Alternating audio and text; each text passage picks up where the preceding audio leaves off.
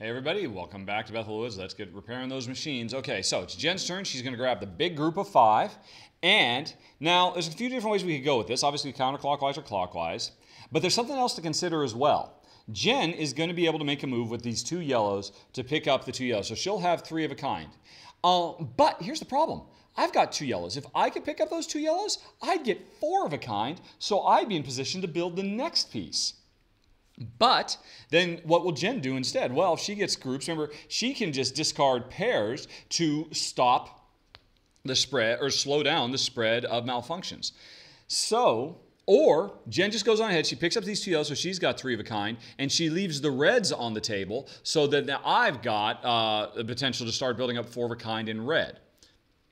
So I think that's what we're going to do. So we're going to grab this big group. They're starting here. We're going to drop 1 off in each area. We'll just go on ahead and drop Mr. Blue off here. So Jen gets her 2nd blue. She's got a pair of blue now. And she could drop off a red, but she's leaving the reds for me. So she's going to do the yellow. And let's see here. So she wants the other yellow over here. So, oh shoot, there are so many reds here that what that means is Jen will put a red and then a yellow and then a red, and she'll end up taking one of the 2 reds that I was going to grab. So that kind of messes things up a little bit. All right. Oh, but what the heck? We'll go with it because I've already forgotten what I'm actually, maybe I should have gone the other way because I could have put a blue over here who wouldn't have done anything, but it would have left the red so that I could pick up the red so I could get a pair. But as it is, now, I could put the red here and then the yellow, but then neither of these will pick up anything, so that's certainly not good either. She'll go there, she'll pick up another yellow, and then boom. That messed up my chances to get the red. And now, and unfortunately a red ended, so she can't go in. That way is blocked anyway, so Jen's got yellows. So next turn, on her next turn, she's going to want to end up getting a yellow in either this area, or this area, because those are the 3 yellow entrances that are still available because we're getting more and more entrances cut off.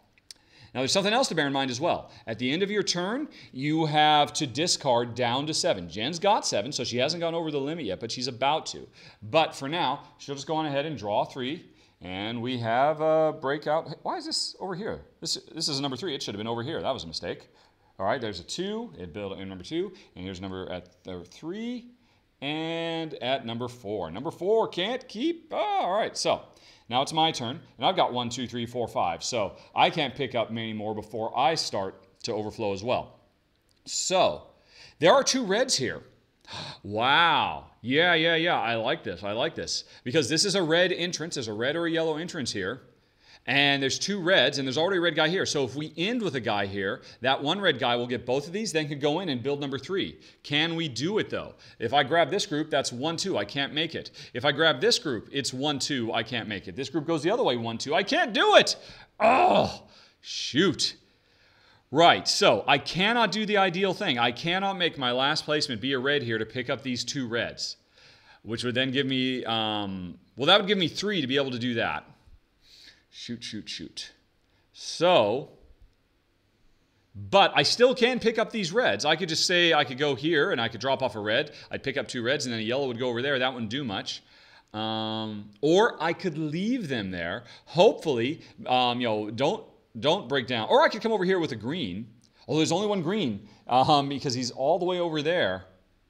Because this green is already here. So this green can't make it. So I can't get the green. So here's the choice I got to make. Things are starting to get tougher. Do I leave this alone? Do I go on ahead? Well, let's see. Maybe I just go on ahead and I drop off the red. So I have 3 of a kind with red. And then once I get 1 more red, I can do the next step for number 4. Will Jen be able?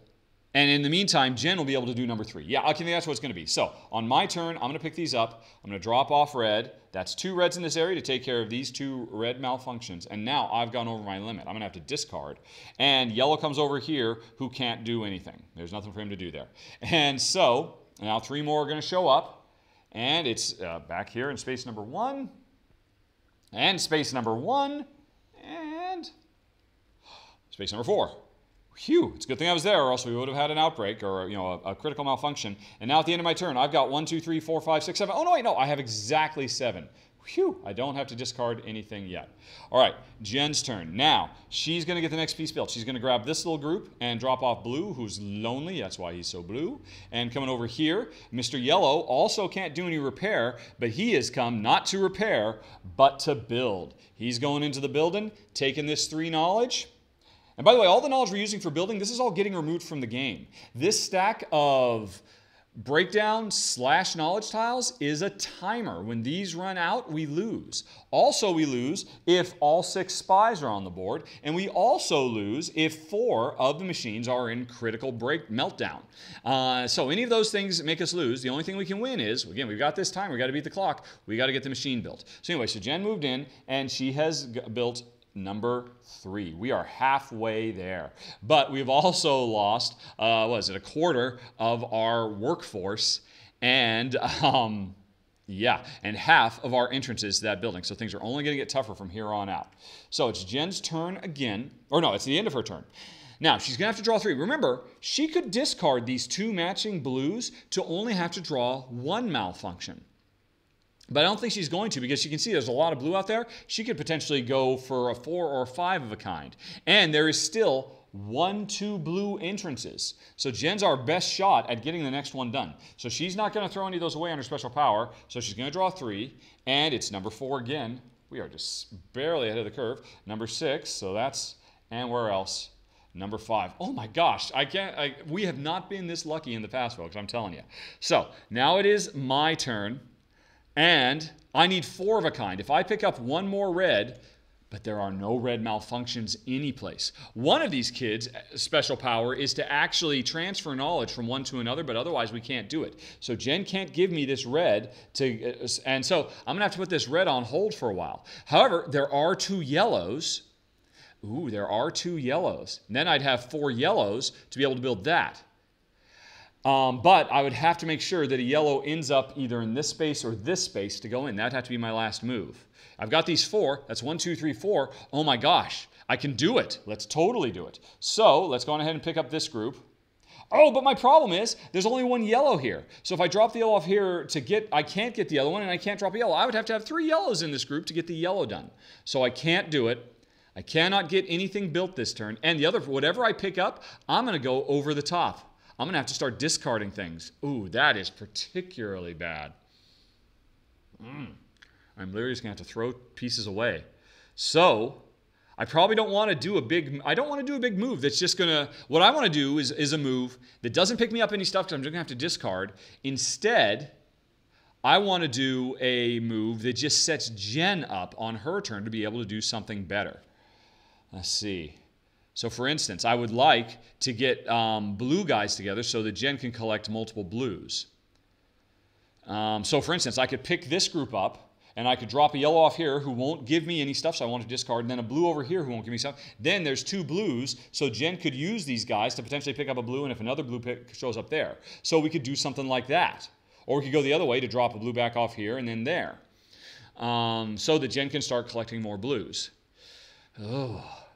Now, the other thing is, if I pick something up, if I pick one thing up, I'll just have to discard. I'll probably discard this lone green because, well, a single green isn't going to do very well, although there's so many greens to pick up. If I pick up a bunch of greens, and there's still 1, no, actually, this is a blue entrance, so there's only 1 opportunity left on the board for using green.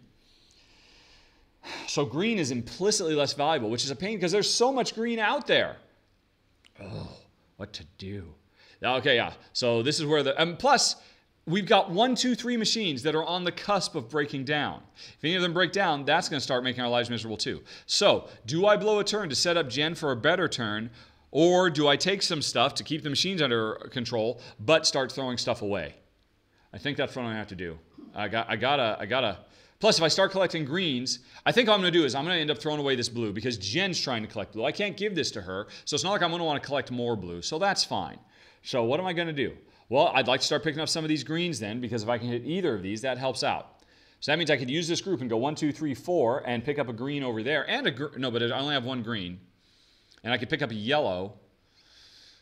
Let's go with that. Okay, come on, group. Come on, gang. Let's go. So we will drop off a yellow here. And then we will drop off a red here who doesn't do much of anything. And then a green over here. Oh, and that picks up 2 greens. So I'm way over my limit. And then a red over here doesn't do anything. But that's good because I didn't want to take any blues because I want Jen to be able to collect the blues.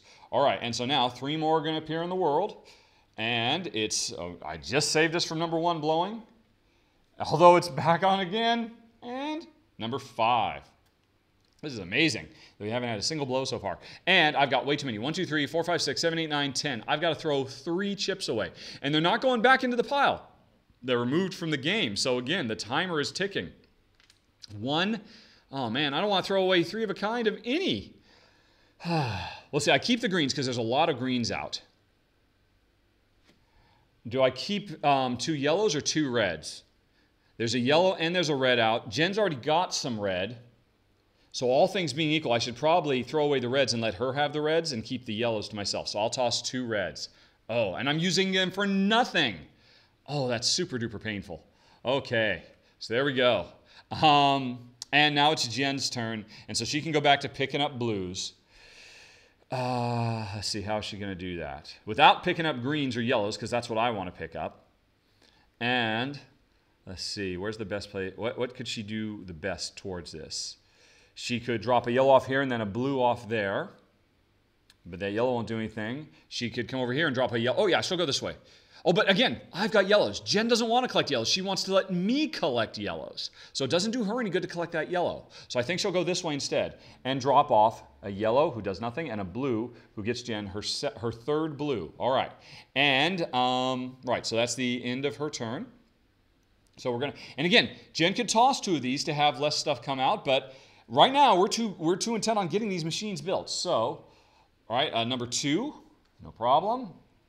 And number 5, no whoop, no big whoop. And not number 4, number 6. All right, it had to happen sooner or later, folks. We've had our first critical meltdown. Now, these were randomly distributed when we started. Let's find out which one it is. Kerblooey. It is this one, which basically means, in the grand scheme of things, this one's not so bad. There are ones that are definitely worse. What's going to happen is, this is now malfunctioning. For us to repair this, we just have to ensure that, because if there are 4 or more bad things in this area, it stays malfunctioning. As soon as we repair one of these, it flips back over.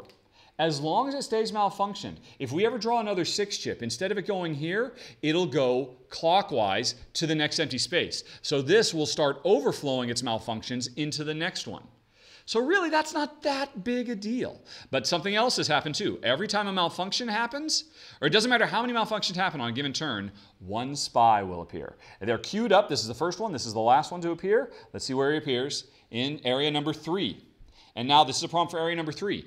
He counts as a malfunction. If one more malfunction comes here, this machine is going to trip. So we've got to take him out.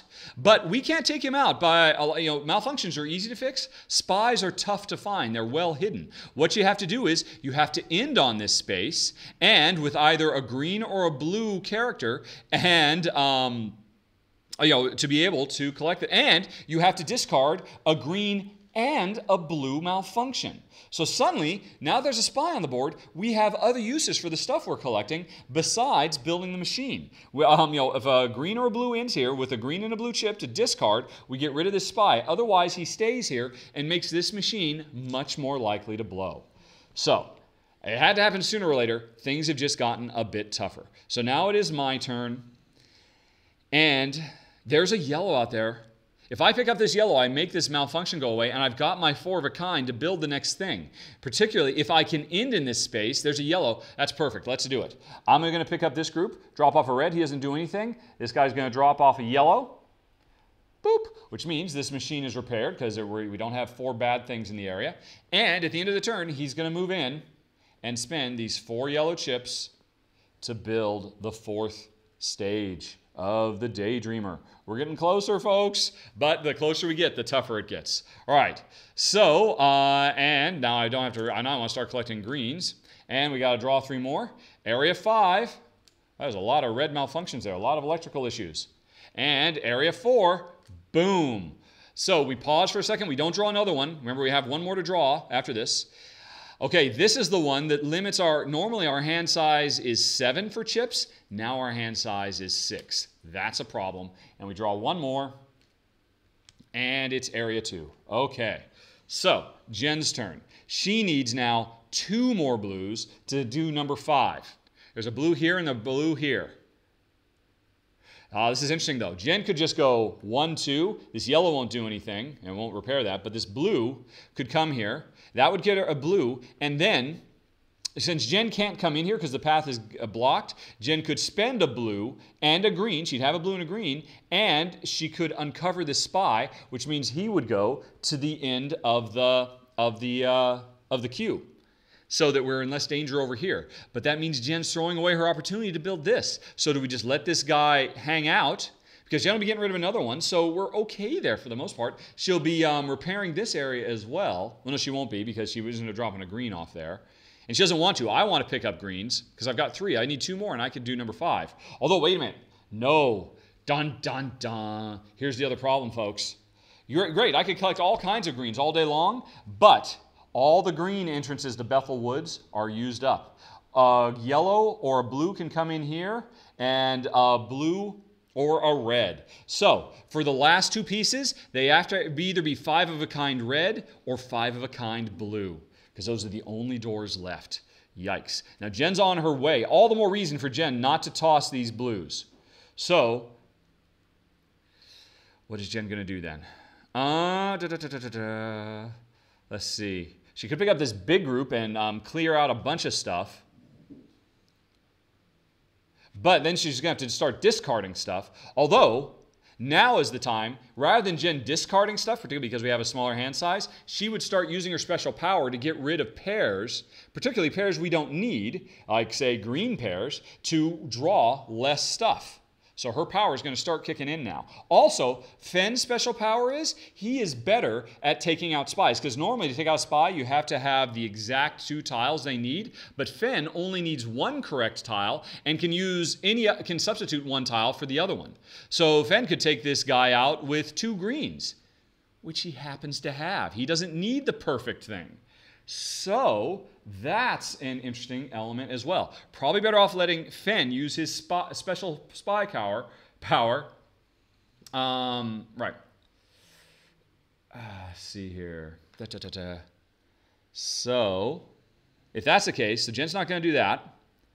Although he could still come over here and get the blue. She does still need the blue. But it'd be good for her to... She can do that with this big group of 5. So if she's going to drop off 5...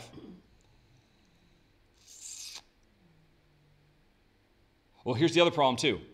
We would want Fenn on his turn to be able to go 1, 2 and get this spy. But if Jen goes this way, there'll be 3 here, and then Fenn won't be able to although if there's only 1 here, then Fenn can move the 1 in. Yeah, that's it. Okay, so we've got it. Okay, so let's figure it. We're going to work reverse. We want to end up with a blue over here. We want to end up with a green over here. And then we got these other guys. I guess we'll end up with a blue over here to collect a blue, and a green over here to collect a green. And, oh, but shoot, yeah, no, it's fine. And then, so the red over here to collect red. Okay, so cool. So that's it. So this guy showed up, Jen collected a green. Then this guy showed up, Jen collected a red. And this guy showed up, Jen collected a green and repaired the machine, so we have a maximum hand size of 7. This guy showed up, got Jen her another blue, hooray. She's got 4 of the 5 she needs, and then this guy showed up and got rid of a red.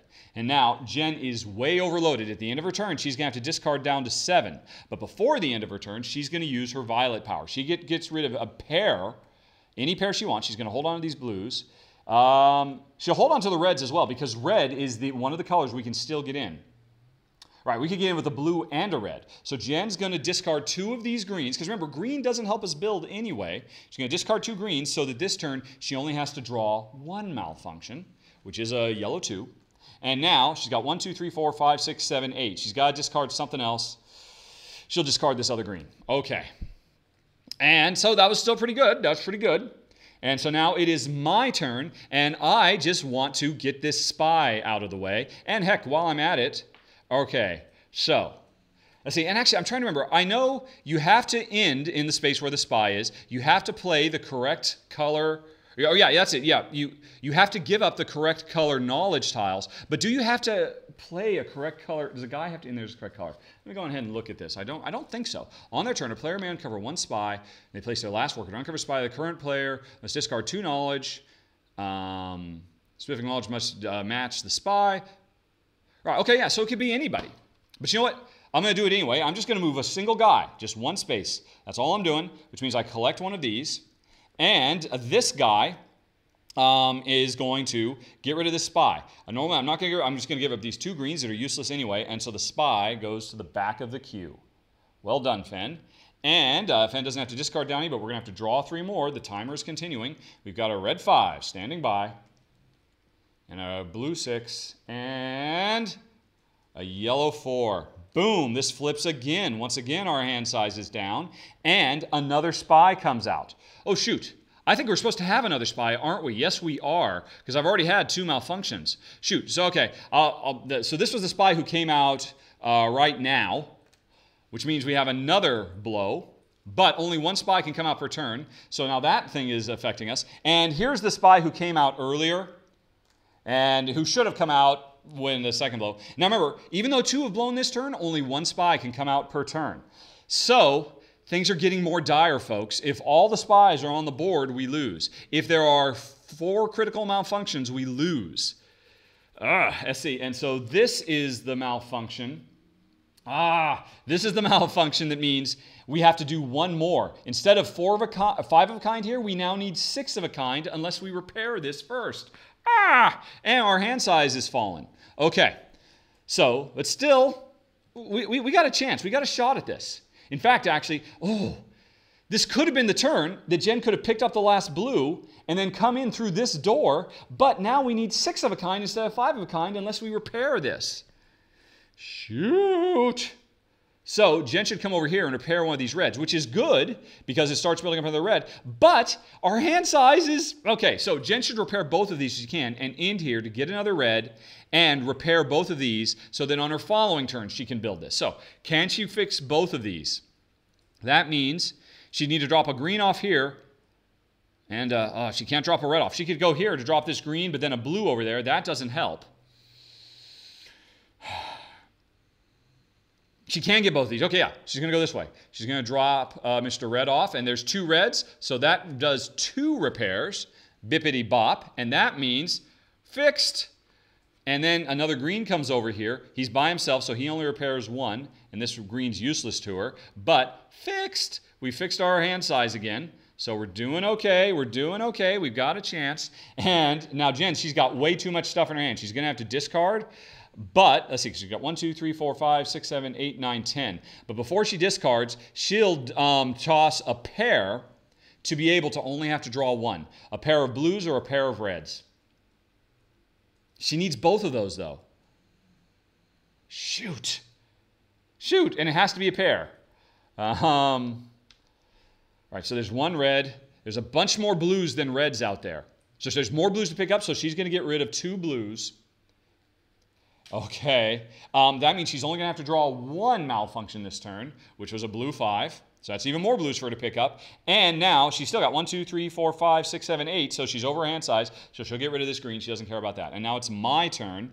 And, man, I need to take care of this spy because we're about to blow here again. Because if this thing flips again, then Jen, right now Jen's got enough. If she can get a red guy over here, but she can't do it because the only red guy is way over here and he needs 1, 2, 3 or 1, 2, 3. Oh, man. So Jen can't get it done on her next turn. Oh, the puzzle's getting tougher. Okay. But even still, I should take care of this spy if I can. I've got 1 red, so I can get rid of a red and a green to take out that spy if this is my end space. Oh, man. Boy, howdy. Oh, wow, what to do? So tough. I don't want to pick up any reds because Jen's getting the reds. I don't want to pick up any blues because Jen's getting all the blues. And that's just if she's going to be our main collector. But there's no way the red has to end in this space. If I end up with 2, then it would be 1, 2. The red won't make it. But still, I could set it up. I should probably put 1 guy here so that the red can work his way over. There's 4 here. 1, 2, 3, 4. If there were 6 guys here, Jen could do a full circuit and start here and end here. So that's a possibility. But I could only get one into this space and one into this space. So neither way, because then there's 5, that's not enough. There's 2, that's not enough. I cannot set Jen up to get this red done here this round. Shoot, shoot, shoot. What to do? Well, you know what? I think what to do now, folks, is to stop and say, I'm going to leave it with a cliffhanger because at this point, I need Jen to help me out. This puzzle has gotten way too tough, way too complicated. I feel like we have a chance of winning. But we're going to have to make some tough choices. The stuff, all the machines are about to break down in any second. Jen, it's not a good idea for Jen to be collecting both our 5th and our 6th piece because she's going to constantly be going overboard and having to discard. But at least if she has to discard, she gets some use out of it. I can keep the spies at bay for a little while. There's 2 spies out there and try to help her as best I can. But will Bethel Woods be saved, folks? Well, to find out, you're probably going to have to back the game and try it out yourself. But I'm going to end it right there and say thanks for watching. You go ahead and hit the I in the top right corner of the screen or follow the show notes to go to final thoughts in 5, 4, 3, 2, 1.